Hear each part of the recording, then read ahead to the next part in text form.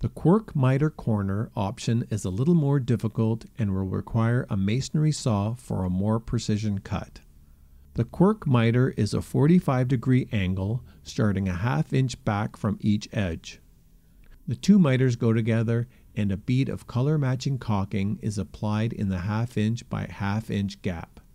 It is important that all of your corner selection details are cut to the proper length to maintain the half bond of the wall.